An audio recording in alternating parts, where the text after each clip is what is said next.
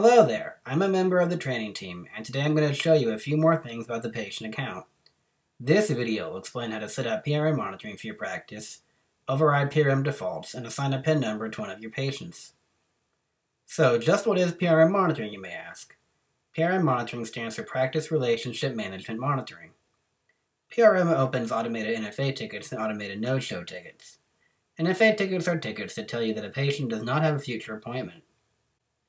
These tickets will come up automatically when a patient does not make a future appointment or does not show up for a scheduled appointment.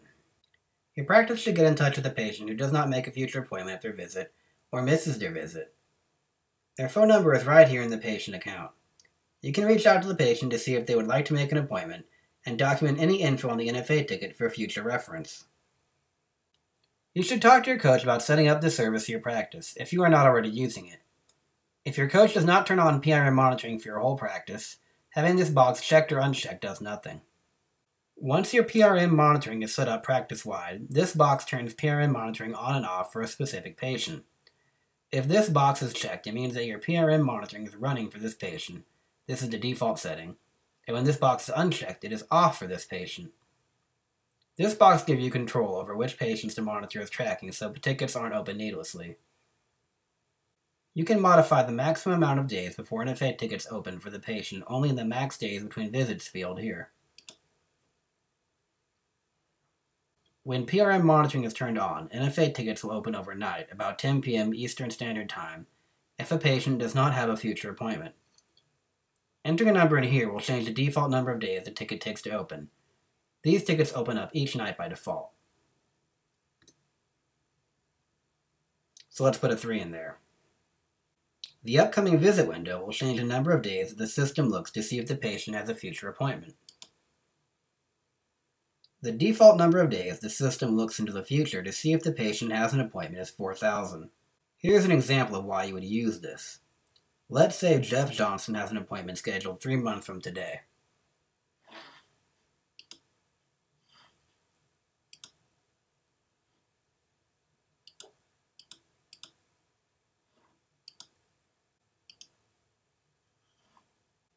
I need to see him before then, however, if he wants his condition to improve.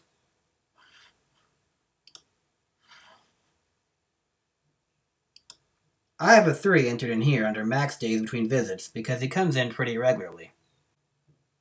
However, if I just leave this 3 here and nothing in the upcoming visit window, then on this date the system will look 4,000 days ahead to see if the patient has a future appointment. Well, he does have a visit 3 months from now, so the system will not open an NFA ticket if I leave the upcoming visit window blank.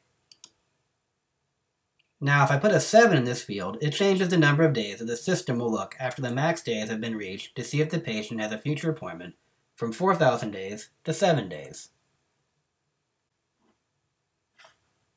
Let's click Save. It will see next week that Jeff Johnson does not have an appointment between today and March, so it will open an NFA ticket. Alright, now that we have the patient's visits monitored so that we can keep them coming in, let's go over how you can set up the system so that patients can check themselves in for a visit. Now what do you do if you want patients to be able to log themselves in at a kiosk? Patients can log themselves in at your kiosk with a PIN or a barcode. You can enter in a PIN number or barcode using the Manage Barcodes button in the Patient Info tab.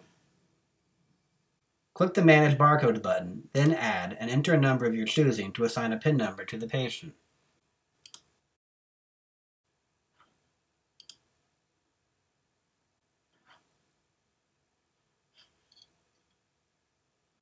Or, if you are using a scanner and key tags, you can scan the key tag assigned to the patient. They can then use this PIN number or key tag to log in at a kiosk like this.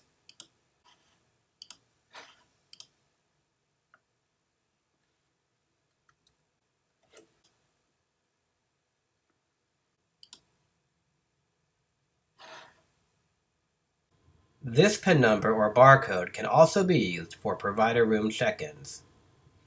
Each patient should have their own unique PIN number to avoid checking in the wrong person, or bringing up another patient's medical record.